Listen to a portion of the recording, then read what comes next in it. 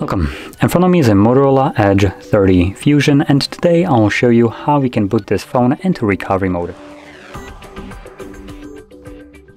So to get started, hold power key, select power off, and once the phone turns off you want to hold power and volume down at the same time.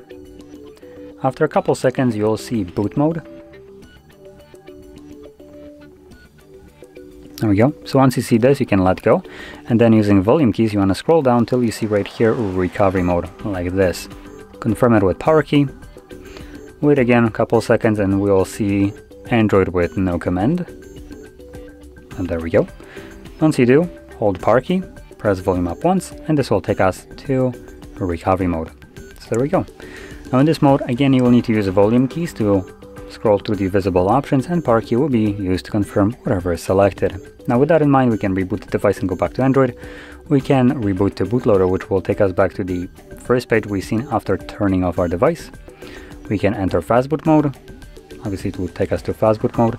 We can apply updates from ADB or SD card, wipe data, mount system, view logs, run tests, and simply power off our phone. So that's basically all we have right here.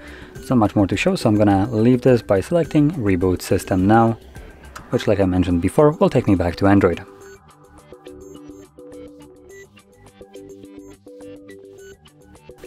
And there we are.